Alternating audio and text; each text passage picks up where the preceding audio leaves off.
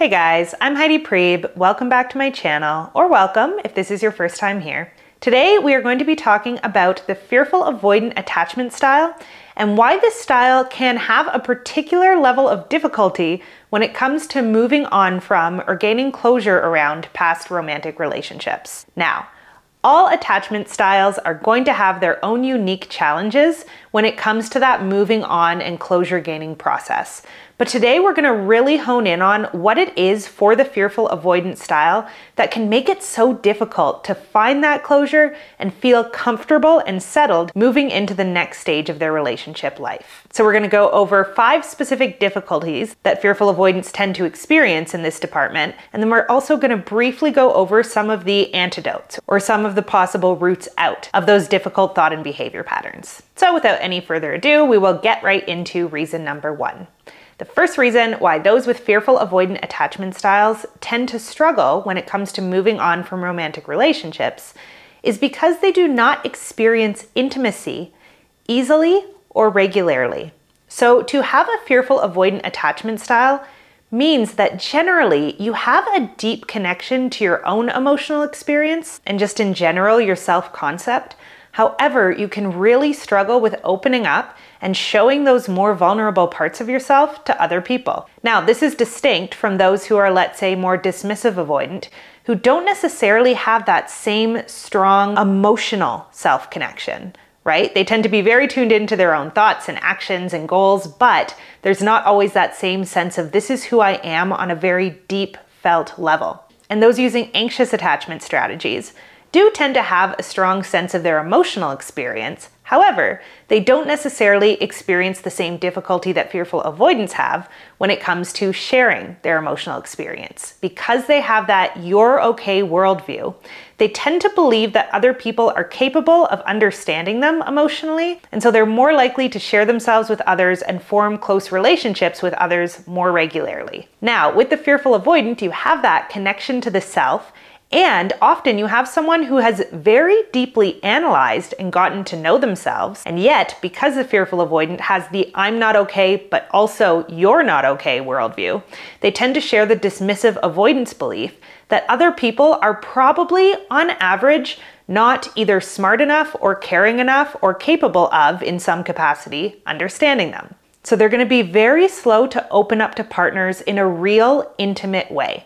Fearful avoidants can be very warm on the surface, and they might even seem as though they're speaking at length about their emotions. But if you're really paying attention in the initial stages, fearful avoidants are generally not sharing the really vulnerable stuff.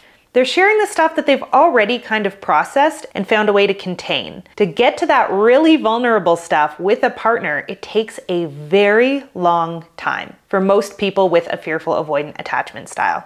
So when they finally get to that place and open up to a person, if they then lose that person, it can feel like a tremendous loss because they don't have that many people who they have ever shown themselves to that deeply. And they're likely to know, either consciously or unconsciously, that it's going to take them a very long time to get to that place again with somebody else. So you might have this desire with the fearful avoidant to cling to a relationship even after you know it's gone bad, simply because you feel as though you won't find that sense of intimacy and understanding anywhere else. Or even if you do, it's going to take you like 5 years. And the process of opening up and letting someone see your vulnerabilities and get to know you in that way is something that you generally find pretty uncomfortable and pretty daunting. And so losing a romantic partner who you have opened yourself up to and truly been vulnerable with is kind of a triple whammy of processing the loss, having nowhere else to turn if you don't have any friends or family members who you have true, deep, vulnerable connections with, and having to experience the dread of knowing that you're going to have to do it all over again if it's a process that you really loathe. So the first reason why fearful avoidants can struggle to move on from romantic relationships is because a lot of them don't really open up to anyone until they get really deep into a romantic partnership. And then there is a lot resting on that partnership if that's the person they're going to with most of their more vulnerable needs. They're losing a lot when they're losing a relationship like that. as opposed to, let's say, a securely attached person who might have a very deep and intimate connection with their partner, but who probably also has deep, emotionally intimate connections with their friends or their family members, and who have a wide network of support that they can turn to when things are not going well in their partnership.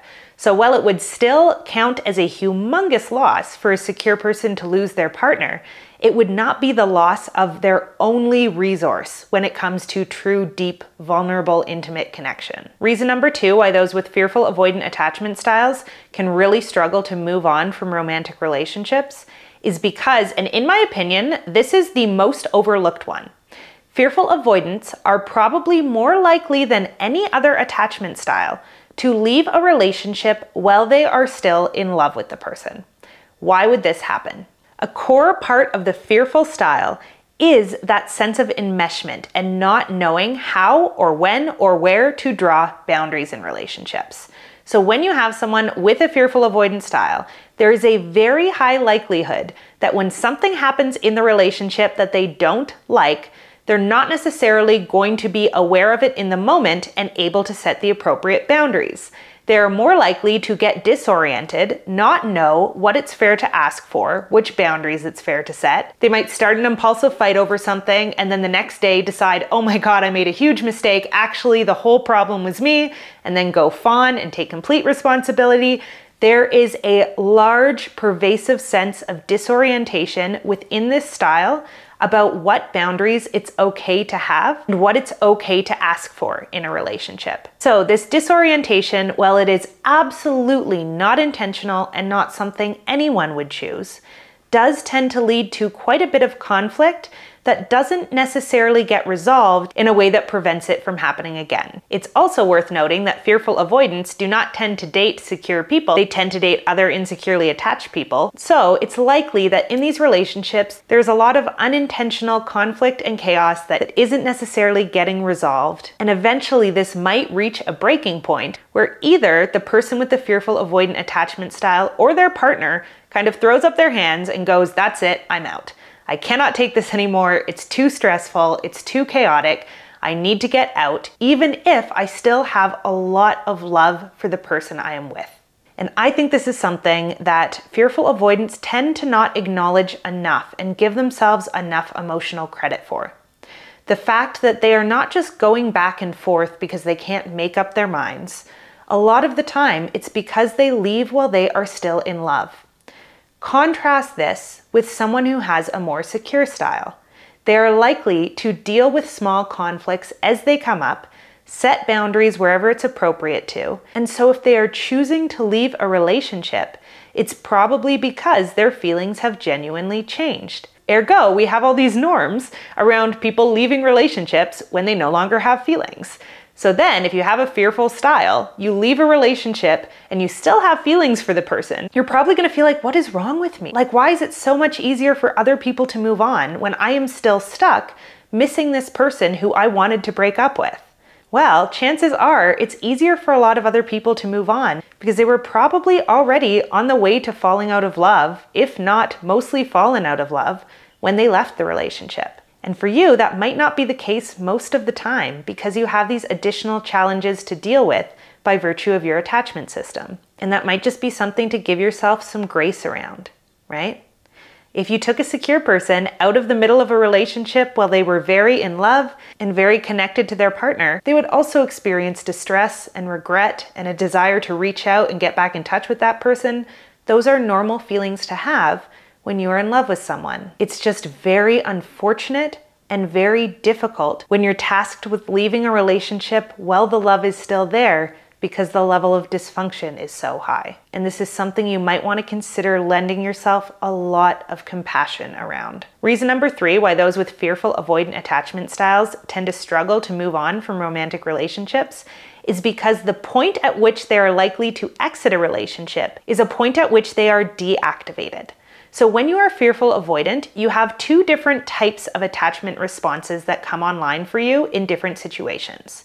One is the hyperactivated response that is characteristic of the anxious attachment style. So when your attachment system is hyperactivated, you are scanning for threats, you are focused on your partner's behavior, you are trying to increase your proximity to them, detect any deception that might be happening, and generally make sure that you are staying close to that person. When your attachment system is deactivated, you are experiencing a conscious disconnect from the emotions that are relevant to your attachment relationships. So if you are angry, if you are upset, you might suddenly have trouble consciously becoming aware of any of those feelings. And instead, you might feel a sense of pressure when you think of your attachment relationship, and all of those other feelings might suddenly feel inexplicably difficult for you to access, sometimes for a very long period of time. Now, during periods of deactivation, so when something happens that triggers you into a deactivated state in your attachment system, you are more likely to see the relationship as a pressure and a burden and struggle to feel connected to anything that is positive within it, or to your more intimate and vulnerable feelings towards your partner. And so it logically follows that you are most likely to exit a relationship at a point in which you are in a deactivated state. The problem is that unlike, let's say, the dismissive avoidant who spends a great deal of their time in a deactivated state when it comes to their attachment relationships, you tend to ricochet back and forth between deactivation and activation. So you might leave a relationship and feel very calm about it, feel quite certain and settled that you made the right decision. Then, as soon as you back away, the pressure gets taken off and you have some time to be alone and re-regulate yourself, your system is going to start coming back online. And all of those feelings that you felt towards your partner might suddenly arrive back to you very unexpectedly, sometimes months after you broke up with them. I like to liken this to the experience of standing too close to a bonfire. When you are really close to it, it starts to feel unbearably hot. And so what you naturally want to do is back away. And when you back away, you get that rush of cool air in and you feel an intense sense of relief and like you have done the right thing. But then you stand there for too long and you start to get cold again. And you start noticing that you want to move back in. And this is a very natural cycle that the fearful avoidant tends to go through when they are not aware of their own patterning.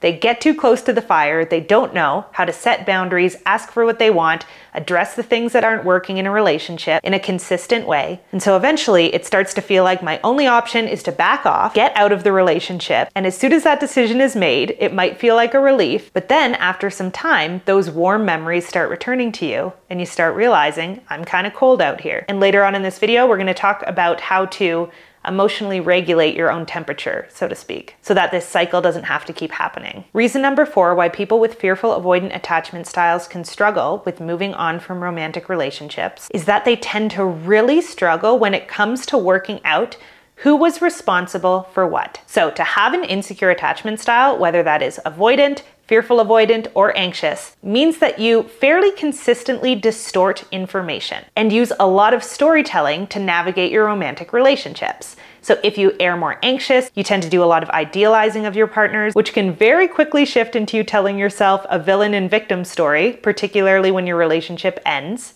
And if you're on the dismissive avoidant side of things, you're doing a lot of distorting of your emotional experience. When a relationship ends, you're more likely to reflect on, okay, what sequence of events happened here, what led to what, and how can I make sure in the future I'm not repeating the same type of pattern? And if you're secure, you integrate both how you felt about the relationship as well as what led to what within the relationship, so you can walk away with a balanced view of things. If you are fearful avoidant, you have access to both the distorted information of the anxious side of the attachment spectrum and the distorted emotional experience of being on the avoidant side of the attachment spectrum. However, you cannot access them both at once in an integrated way. Ergo, you tend to find yourself ricocheting between the stories that you tell yourself about the relationship. So one day, looking back on the relationship, you might be a little bit more in that anxious mindset. And you might go, well, I have pure intentions. I did everything for that other person. I gave and gave and gave, and they didn't give me enough back. Ergo, I was the victim in that situation, and it was the right choice to leave, though I should have given them more of a piece of my mind on the way out. And then the next day, you can wake up and look at things from the complete opposite perspective and go, wait a minute, I did X, Y, and Z, and that's what led to this. Ergo, the entire relationship and everything that went wrong within it was my fault. Now I just need to go back and make amends and apologize. And it can be this back and forth ricocheting that leaves you feeling absolutely helpless to figure out what happened. So you might have 10 different narratives about the relationship on 10 consecutive days because you aren't really grounded in your awareness of true information and true emotion like the secure person is. So this is kind of like, imagine you are trying to solve a crime, and every day you get a piece of new evidence that directly contradicts the evidence you got the day before. You will be madly, constantly reevaluating that case file, and it will be very difficult to ever reach a conclusion until you learn somehow to integrate all of the pieces of evidence into a greater whole, which is what happens when the fearful avoidant starts healing their attachment system. However, that takes quite a bit of time. And in the meantime, this sense of ricocheting back and forth between whose fault was what can be very preoccupying and very distressing for the fearful avoidant who either has recently left or is thinking about leaving their romantic relationship. It's like they don't have a consistent drawer they can put their emotions about that relationship in. So they're constantly opening drawers and trying to move it around, and that gets really exhausting. And the fifth reason we're going to talk about today why fearful avoidants tend to struggle to move on from romantic relationships is because they don't have a great deal of access to true pain. And this is actually true of all insecurely attached styles. What insecure attachment responses are a barrier between ourselves and the pain of loss. That is, by definition, what an insecure attachment response is. True emotional pain means having a true understanding of what happened and the ability to be present with our emotional response to what happened.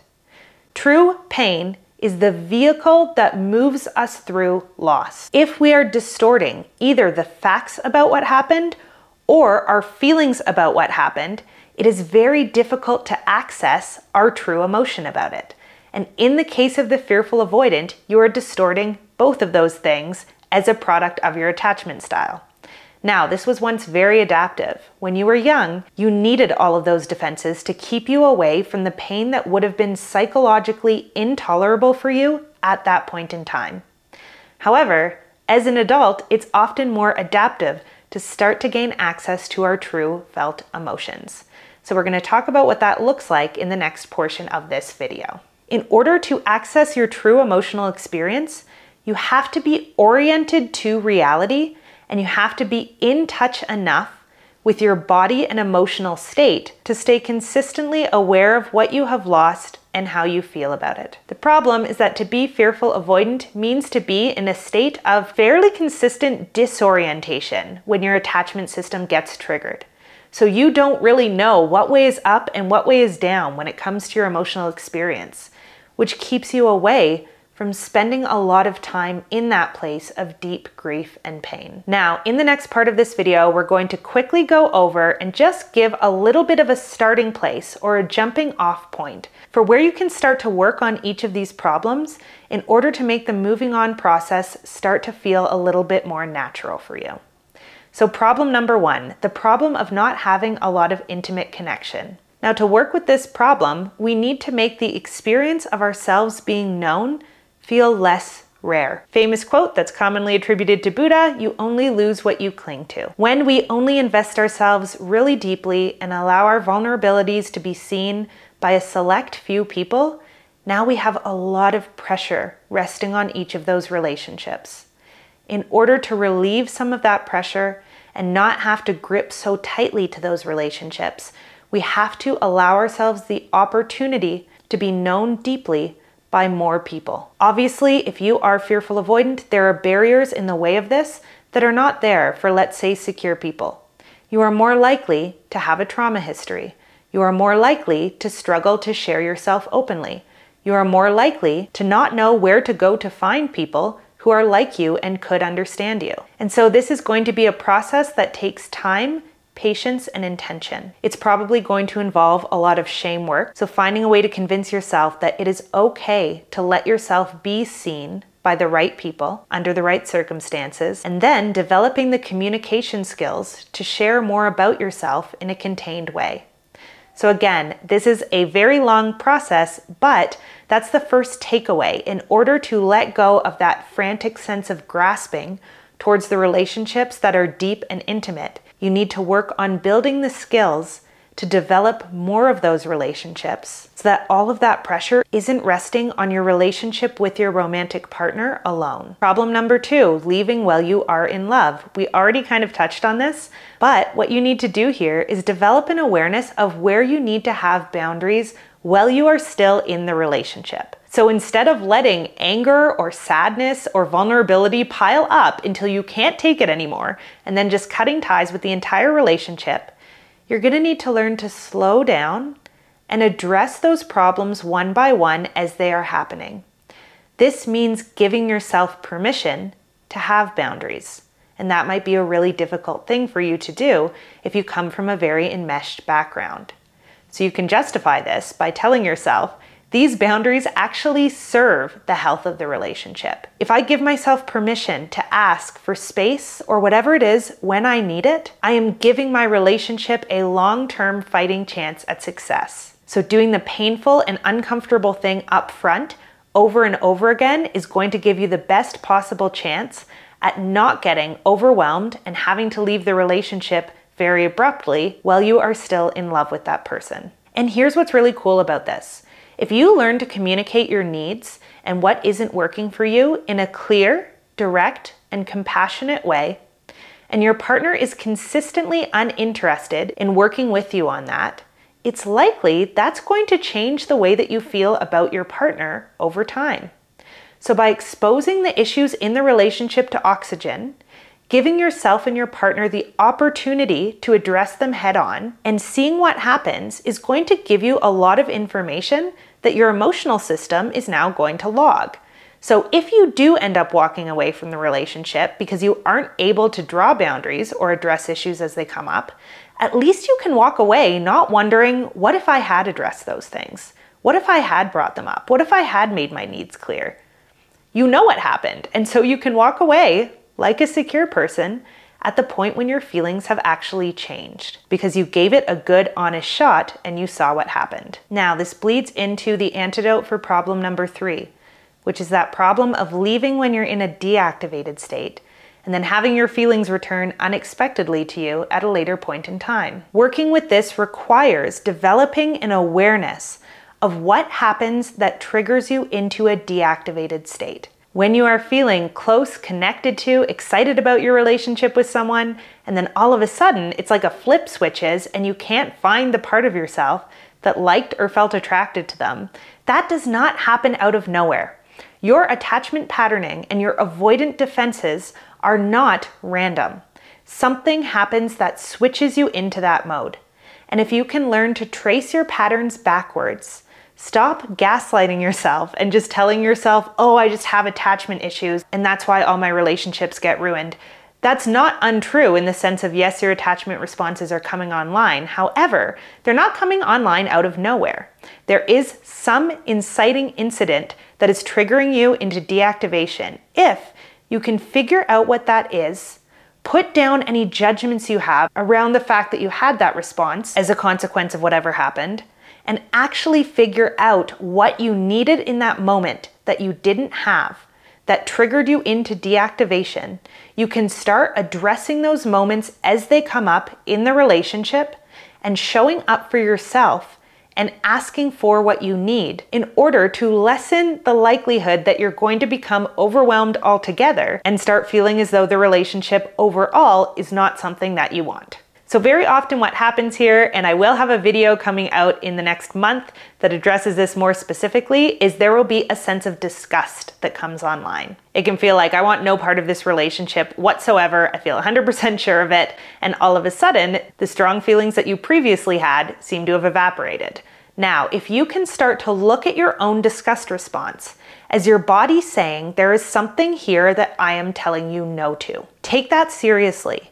Ask yourself, what is wrong in this moment in my relationship that is giving me this feeling of disgust, and how can I address it in a way that is respectful of both myself and the other? So this means reeling ourselves back in from the projections. It's not, you are disgusting. It's, hey, I'm noticing I'm having some sort of negative response to something that's happening right now. What do I need? The more you can start to notice and ask yourself that question, the more you can start to learn where you need to make your needs known within a relationship. And the more you're able to make your needs known within a relationship and draw boundaries around what's important to you, the less likely you are to deactivate and find yourself exiting the relationship when you are in a deactivated state. Number 4, the problem of struggling to work out who is responsible for what in a relationship. Often, if you are starting out with a fearful avoidant attachment system, to help you get oriented within all of these stories and figure out where the truth lies, it's going to be really helpful to have what Alice Miller calls an enlightened witness.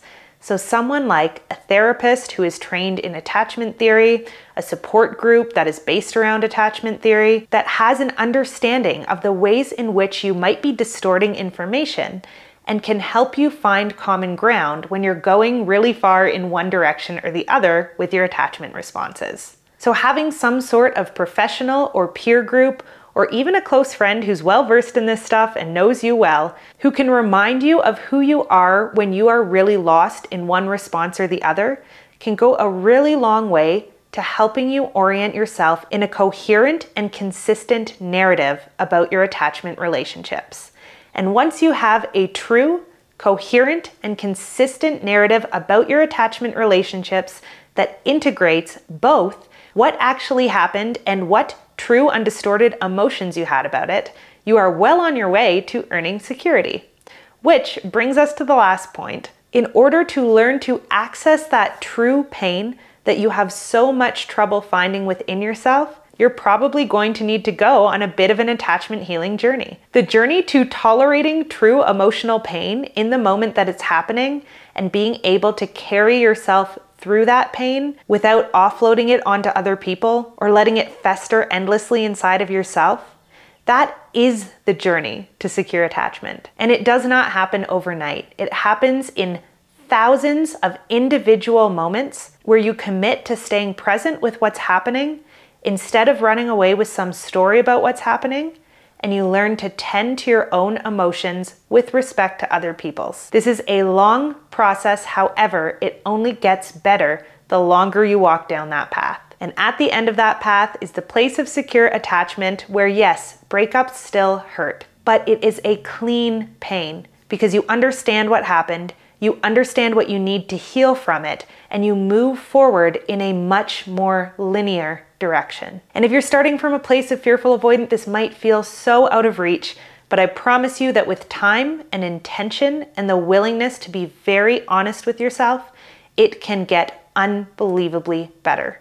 One of my favorite quotes by Carl Jung, all neuroses is a substitute for legitimate suffering. And so while this might not sound that cheery, what this process is the process of replacing neurotic patterns of thought and behavior that we can get stuck in and circle around in for ages with the experience of being present with our true suffering. Once we know how to do that, we can get over it and actually move on. All right, that's all I have to say for today on the topic of fearful avoidance and the struggle to move past romantic relationships. As always, let me know what you guys are thinking, feeling, experiencing as you watch this. I love you all. I hope you're taking care of yourselves and each other and your inner children, and I will see you back here again super soon.